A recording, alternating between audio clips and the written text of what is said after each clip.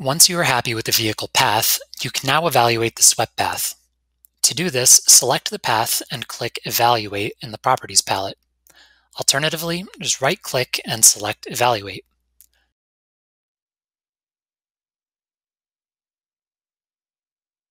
By default, the vehicle body envelope is shown in green.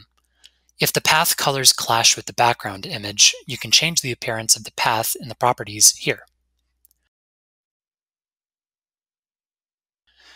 You may also wish to add a clearance to the vehicle envelope. This can be done in the Clearance tab. Clicking the Show drop-down menu will allow you to choose between an outline or a fill color for your clearance. The width of the clearance can then be edited. By default, the clearance is set at 0.2 feet. For this demonstration, I will change the left and right clearances to 1.5 feet. You can also change its appearance here.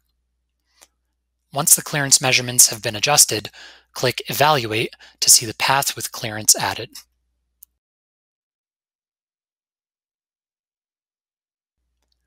If you're wanting to view or indicate the width of your path at any point, simply right-click on your path and under the Vehicle path, select Add Marker.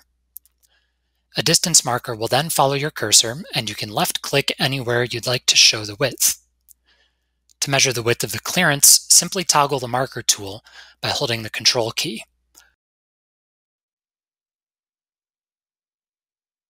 Once you've finished adding markers, just right-click to deselect the tool. You can control if wheel paths are displayed in your document under the Properties palette. To see them more clearly, I'll first turn off the fill on my swept path.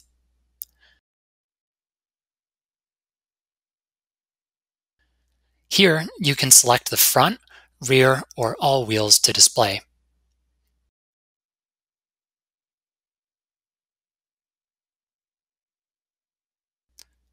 There are also several options to adjust the appearance of your front and rear wheel paths so you can easily distinguish between them.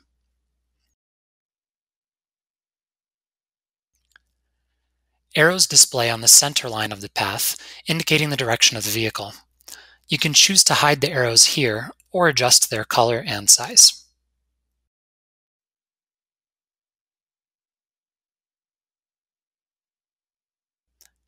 Further customization options here include adding the vehicle's speed along the path and choosing where the vehicle displays along it.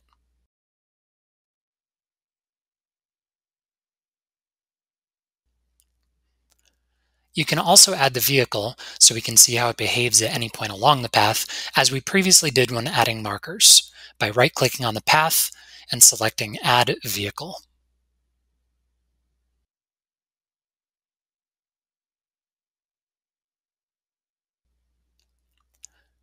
In our next tutorial, we'll step through adding the vehicle profile to the plan.